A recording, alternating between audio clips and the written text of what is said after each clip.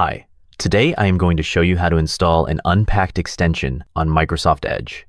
First, launch the Edge browser on your computer.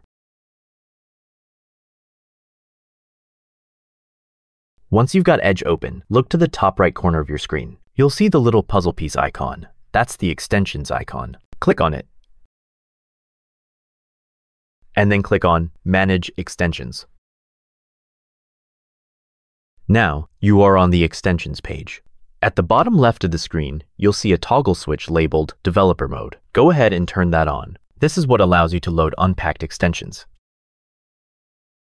Once that's done, you'll see a button that says Load Unpacked appear at the top of the page. Click on it,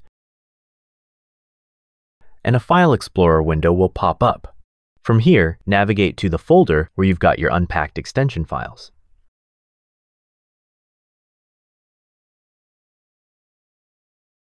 Select the folder, then click on the Select Folder button. And that's it. Your extension will now be loaded into Microsoft Edge, and you're all set. You can start using it right away. Easy, right? If this helped you out, give this video a thumbs up, and don't forget to hit subscribe for more quick tech tutorials. Thanks for watching, and I'll see you in the next one.